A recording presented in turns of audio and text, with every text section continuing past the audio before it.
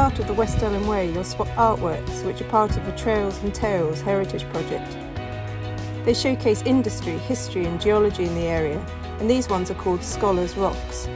They remind us of lime burning and the abandoned kilns of the 18th century that were once scattered across the landscape.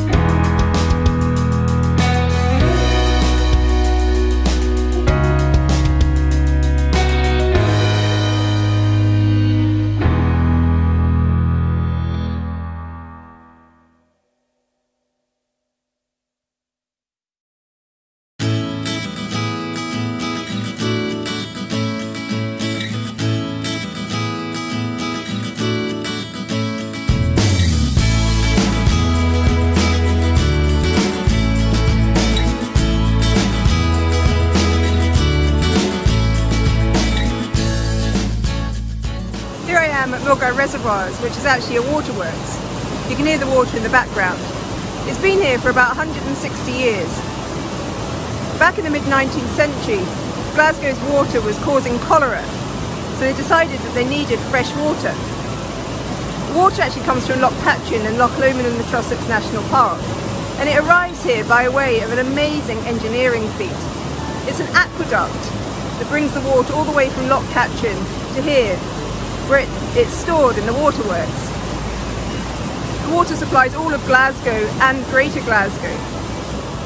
The reservoirs are really popular with walkers, cyclists and runners all year round. Here I am on a beautiful day in autumn. It's absolutely gorgeous.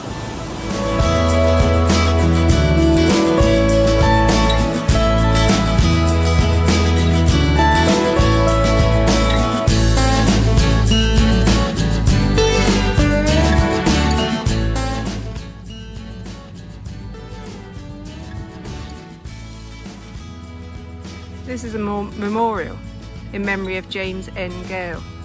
He was an engineer in the Glasgow Corporation Water Department, 1859 to 1902. It reads, "This memorial was erected by the employees as a token of respect and esteem." It was erected in 1904.